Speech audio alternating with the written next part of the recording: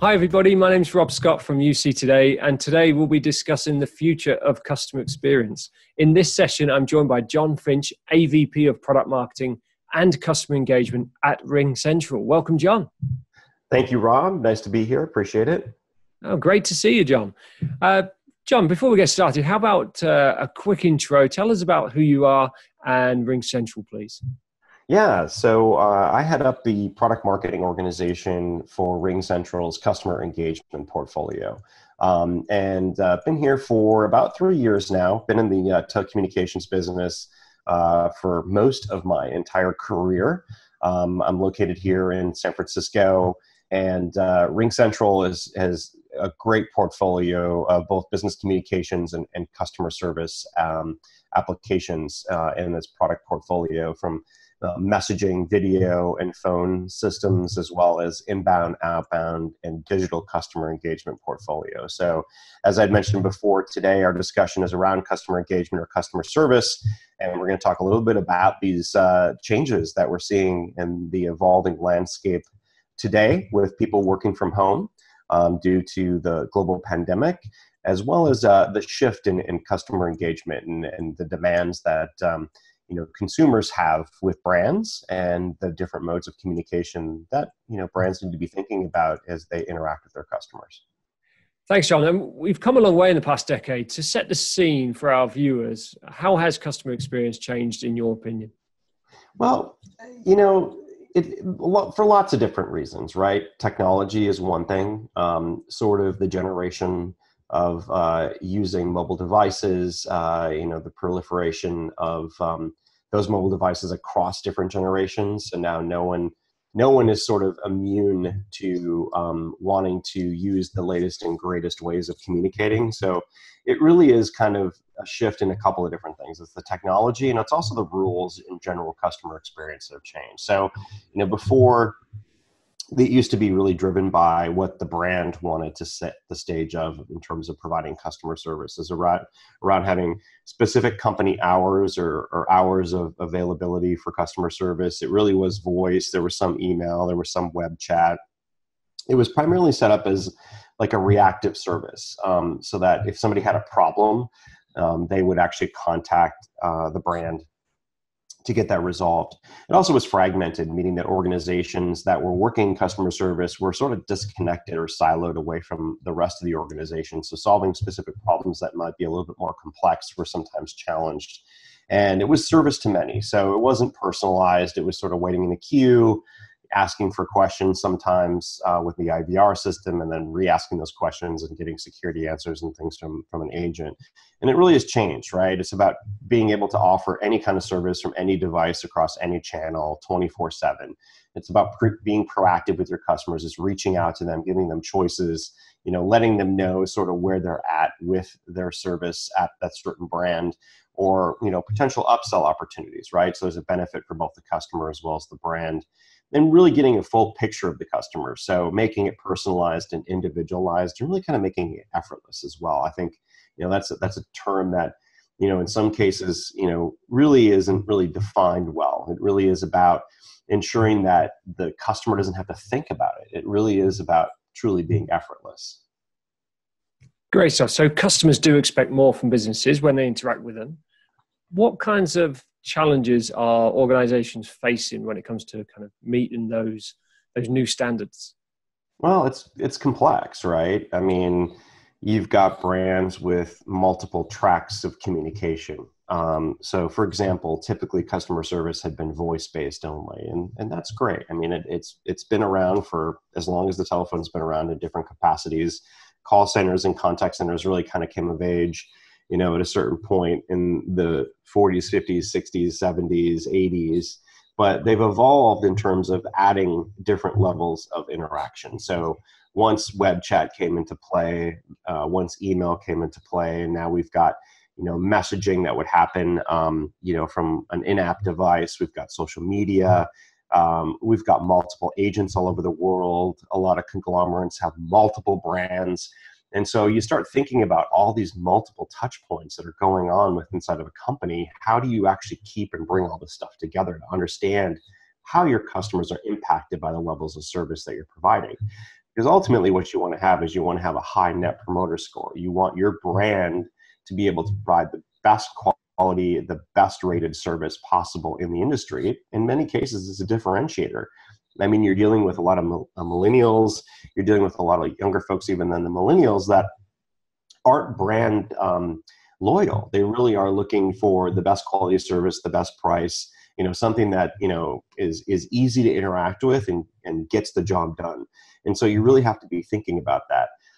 So being able to bring it together by utilizing the cloud and sort of thinking through the strategy that you're going to have and utilizing and leveraging a platform that sort of brings everything together into one. And so you think about that, bringing everything together into one, it means a couple of different things. Just like I said before, it was really around, it's all about customer service. It's all about bringing those types of interactions and putting them into maybe sort of a universal queue or sets of queues that are most relevant for that specific type of interaction or mode of communication that's coming through. But it's also allowing those agents to have collaboration and communication across the rest of their organization that becomes key to this as well. So it really is about them solving problems, them escalating agents. When I say them, agents escalating an interaction through a chat group or messaging group that they would have, a team messaging group, or digging into that messaging group and seeing that there's documents that can help them resolve that customer issue quicker, transferring that interaction to billing, escalating it to a video call versus just a voice call, for example, or just a text messaging call, bringing on more people from different areas of technical support to help solve that problem immediately and being able to use video and pictures to look at what the problem is. So being able to kind of handle all of those modes of communication, bring other people in that might need to be involved in solving that specific customer problem into one communication mode really is the power that folks are looking for. It really kind of simplifies the way the business is approaching customer communications. Great stuff. So bringing all those channels together, I mean, that does sound like ultimately the whole holy grail for a lot of organizations to kind of get rid of those silos. And if they are running voice or they've got an appetite for more than just voice in their call center. As a technology vendor, is RingCentral able to kind of bring those channels all together into a single platform? Yes, we are. And that's the beauty of it, right? So I think what most folks have heard about is the word omnichannel. And so being able to bring omnichannel interactions into one single platform for reporting, quality of service, reliability, all of the sort of things that are necessary to kind of bring it into one purview. But I think where RingCentral is different is it really is a single platform to manage every interaction. So if it's messaging, social, live chat, reviews, email, mobile app, or even other things that would come of age as time goes on, being able to take those in voice, of course, as well, and being able to take those and bring those together into one so that agents across the organization in different work groups. So if you're a voice specific agent, or you're a digital specific agent, or you're working in a different arm of the organization, you're going to get the calls that are most pertinent to you where you can solve those. And that one single platform is going to be able to route those specifically to you and also provide that level of interaction that's necessary. So that means there's a quality and individualized sort of experience that comes to the consumer. And if you come in one channel, like messaging or social, you have a problem, you get it resolved, and you call in maybe several weeks later, that agent that handled all that interaction with you digitally may be a different agent, but they're going to know that interaction happened. So being able to take that information and centralize it in a CRM system and being able to dip into that as a call or an interaction is being queued up for an agent is also critical in that mean. Great. And with organizations kind of rapidly now adopting cloud contact center technology, are we entering kind of an era of true omni-channel, do you think? Because we've been talking about omni-channel for a lot of years.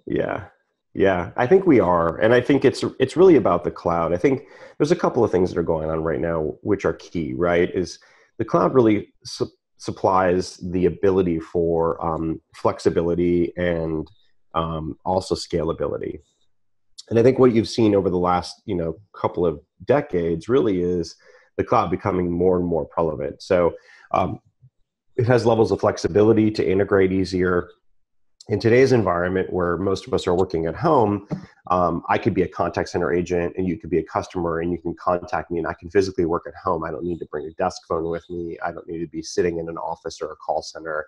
I can be managed by my supervisor. I can still have all the interactions that are required of my brand that I'm working for to be able to handle those unique needs in the same way that I would if I was sitting in the call center. So in today's landscape that we're working in, sort of the cloud is that answer. And when it becomes omni-channel, yeah, I think the omni-channel component is key.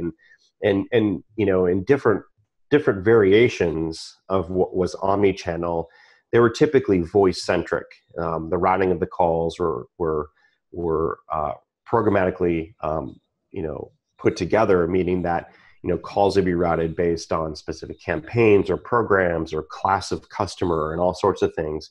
And then you'd have different queues or same methodologies, but different queues for email. And, there's a delay in that, but those wouldn't be centralized. And, then they'd be bolted on. And then there would be an addition for web chat, which may be a totally different agent. And then that wouldn't be centralized. So typically these things were kind of pieced together over time as the technology became more important and customers were demanding it of those vendors that were out there managing that. And I think where RingCentral comes into play is we're sort of building this natively so that everything that is a channel, no matter which channel it is truly omni-channel, meaning that each of those interactions can be handled equally from the same platform. So where you're taking all this information and it's supporting, let's say, the 20 plus digital channels plus the voice channel that we're offering today, will all kind of be aggregated into one simplistic view for the organization and sort of treated equally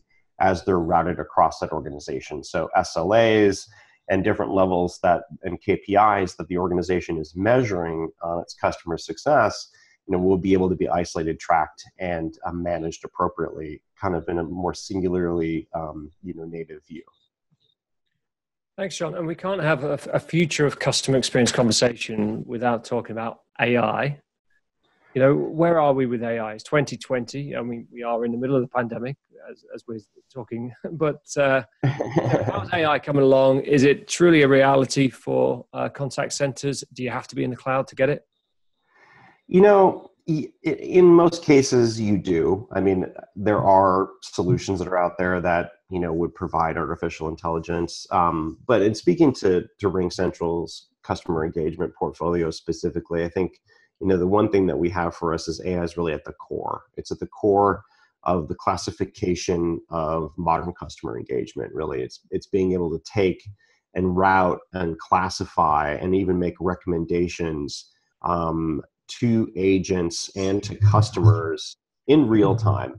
So in many different ways, in order to really offer 24/7 service in the same facet that we would offer voice 24/7 service, there is the component of being able to triage the calls that they come in. So in the past, it typically was via an IVR. And so you go through an IVR tree, your call will get routed to the right agent. It might be an outsourced agent. It could be someone, local, based on time zones, or it could be, an intelligent IVR platform that allows you to get, for banking, for example, get your balance or make a transfer. And so that was kind of the generation one with an IVR. The generation two is really chatbots, right? So if you're classifying and having an interaction, if your voice obviously would be a very similar sort of interaction you'd have with an IVR, but the chatbot in a digital environment is also key, being able to kind of respond to the individual, dip into the knowledge base, provide the level of support that almost seems like you're dealing with a real agent or a live agent. When the challenge or there is a limit on what a chatbot can actually offer to a customer, and so those limitations are identified, then it's going to pass that to a live agent that will then interact with that customer. So, and it will also make recommendations to the agent. It will also give them the history of where the interaction left off, and will also, provide those recommendations to the agent to kind of potentially close out and assist the customer fully. So, artificial intelligence in summary is really kind of at the core of this from a routing and classification and recommendation across all these channels. And then it brings it together even further by allowing for the integration of intelligent virtual assistants or chatbots to sort of isolate and triage and enable organizations or brands to offer that 24/7 level of service. I'm hearing a lot about video and collaboration coming into the contact center space. So what should CX leaders look out for in the future or today even? But what would you say are the kind of big things happening in our space right now? Well, I mean, we've talked about video quite a bit in the contact center as well. And I for those of us that have been in this space for a while, it sort of is on again, off again. And I think it really comes down to today, video is key, right? So even this work from home environment we're in, video is a necessity for us. We're used to working with people in real time. We have the capacity, we have the capability, we have the technology, and it's sort of grown up with us to be able to offer that. And I think in our daily working world and then the consumer world with things like FaceTime, for example, you're able to communicate with your friends in a video sort of way. So I think we're going to see more and more of that as time goes on. From a customer service perspective. One of the things that RingCentral has in its core product offering, which is message, video, and phone, it really is the video component, right? So being able to bring a customer service agent on with a customer and even other individuals that may be necessary, kind of allowing that to happen organically within that interaction, I think is key. So is someone going to call into the contact center today with a video call and get to an agent? The answer is no. But where there's an escalation need to get to video, that can naturally happen during that interaction. So let's say you're contacting me and you call in and we're having an interaction. I can actually invite you to a video call and we can just launch our interaction to a video call and I can see what your needs are. And we can kind of walk through and do a technical deep dive, for example, or help you fix your dishwasher. And the same thing would be if I needed to bridge on more people to sort of help from a technical front to kind of get that interaction closed. So we're going to see more and more of that. Will we get to a point where there will be video call right into the contact center? I believe so. Will we see it in the next few years? Yes, definitely. So I think that the technology, again, is there. I think the capability is there. I think it's just, it's inevitable for us to be able to provide that. And it's a core element of sort of our plans as we move forward. Hey, John, it's been great talking to you today. Some great insights for the audience to take away. Thank you for your time. Thanks, Rob. It was a pleasure to be here. My pleasure. Hey, thanks for everyone for watching. If you've enjoyed today's session, we'd really appreciate a like or a share. See you again soon.